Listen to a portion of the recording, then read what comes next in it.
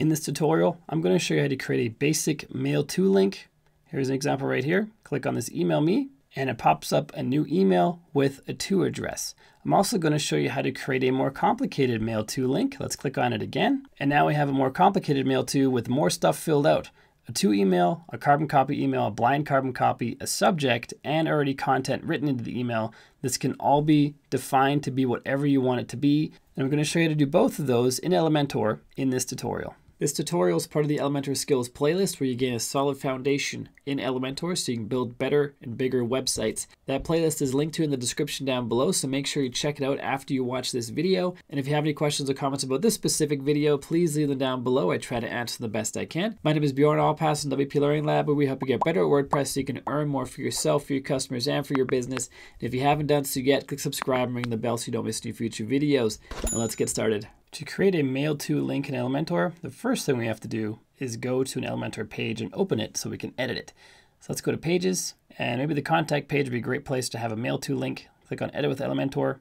You can even put this in the header of your website, so it's in the navigation bar that appears on every page. If your website's built that way, that is also a great place to put a Mailto link. And I'm just going to add a new piece of text. Email me is going to be the text, and this is going to be what we turn into a Mailto link. To turn it into a link, first of all, we have to highlight it and then click on the link right here. And then here where we usually put a URL, we type in mail2, all one word, colon, and then we add an email address. So let's just add my email address right there, and then hit enter. And now this link is a Mailto link, which is going to open your email client on your desktop and start an email message to me. To show you how that works, let's click on Update, and let's preview our changes, and let's click on the link. It's going to open a new email in my desktop email client addressed to me. So that's the Mailto link at its most basic. It adds an email address in a brand new email on your desktop. You can also add a carbon copy email address. You can add a blind carbon copy email address. You can add a subject line, and you can add actual content in the body of the email and have the email really started for your customers when they click on that link. To do that, we're going to paste in a little bit of code here. And if you're finding this tutorial helpful, click the like button because that helps this video show up for more people on YouTube so we can spread the knowledge and help more people with this information. So make sure you click like if you like this video. It might be scary to look at it first, but we're going to dissect it, and it's not too bad, trust me. We're back in the Elementor editor. Click on the link we created, click on the pencil, highlight what you have there, delete it, and paste in what I'm going to show you in just a minute.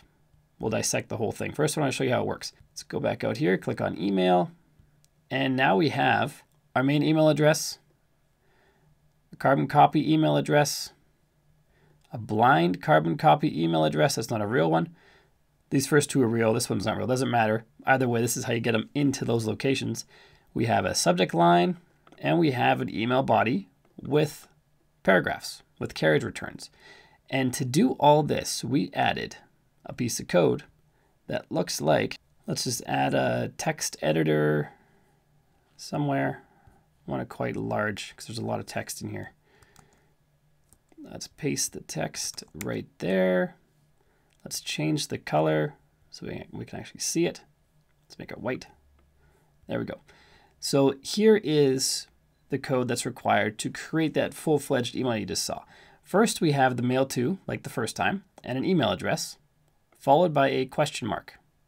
And then we have CC, and the CC equals the second email address. Then we have an ampersand, and then a BCC, which is that third email address. And then we have an ampersand. The ampersands separate different areas in the email. And then subject comes after that ampersand with an equals, and then this %20 is %20, the %20 subject. The %20s are just spaces. This is HTML characters for spaces inside of links. This will work without the %20 sometimes, but sometimes it won't. So to make it work all the time, you have to have a %20 instead of spaces. And then we have an ampersand and body equals, and then we have the body text. And this is the first sentence right up to here. this is how you add email body text. And then we have a %0 capital A, and that adds a carriage return. Then we have second sentence, links via your, and then %0A, and then Mailto link. And that's the whole thing. And you can mix and match these as you want.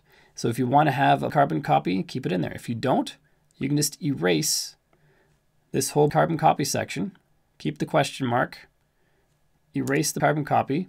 If there's an ampersand beside the question mark, you don't want that, so delete the ampersand. Then you just have a blind carbon copy. If you don't want the blind carbon copy, take that off. Delete it all the way back to the subject. So now we have question mark, subject. It goes to a second line because it's just breaking because it's too long. But in your link, this would all be one line. So now we just have the subject. If you don't want to add a subject, don't add the subject. Go right to the ampersand, back to the question mark. And now we have just the body text being input. If you don't want to add a body, erase that, erase the question mark, and we're back to our original. And I'm going to put this code, this full code right here that we see. Let's get it back, the full thing. There we go. Put this full thing. I'm going to have this in the description of this video so you can copy and use it as you see fit. If the link doesn't work, say you're messing around with this and you try it, it doesn't work, it doesn't break your site. It just means that link won't work. And if that happens, just come back here, leave a comment down below, and we'll try to figure it out. But as far as Mailto links go, this is what you can do with them. It's quite a lot. And like I said earlier, the most basic form is just this. If you just want Mailto to create a new email with an email address in the to field, this is all you use right here. If you want to be more advanced, you can use something that looks like this. And one last thing, the link we created just says email me. You could have this also be an email address. This can be any text that you want it to be. And to change this text, you're going to delete it and then re-add the Mailto link to it. Or you can go into the text tab here and we see all of our Mailto information here. This is all HTML tags. And we see the closing tag right there. We have the text email me. We can just replace this with the email address like that. And now the email address is clickable and that will open the new email. If you don't want to try to decipher your HTML in here, you can just delete it and then type your email address in here, highlight it and click link, or over here, highlight it and click the link icon, add your Mailto, and now it's the same thing. A couple more steps, but at least you don't have to deal with the HTML over here in the HTML tab. This Elementor video is part of my Elementor skills playlist where we cover lots of the basics in Elementor to help you get up and running with Elementor as fast as possible. If you want to check out that playlist, it's a link to in the description down below and probably in a card up above somewhere during this video. So check out that playlist if you want to level up your Elementor skills. And if you don't have Elementor Pro yet, click the link in the description down below to get yourself a copy. It is an affiliate link, so if you buy through that link, I do get a commission, and it does not make it more expensive for you. It's just that Elementor shares that referral income with me. And that's what helps me keep making these videos for free and putting them up on YouTube so you can get better at WordPress and Elementor. So if you buy through that link down below, I really appreciate it. And next up, check out the Elementor skills playlist right here, which I referenced throughout this video. If you watch those videos, your Elementor skills will be increased. So if you want to get better, watch that playlist.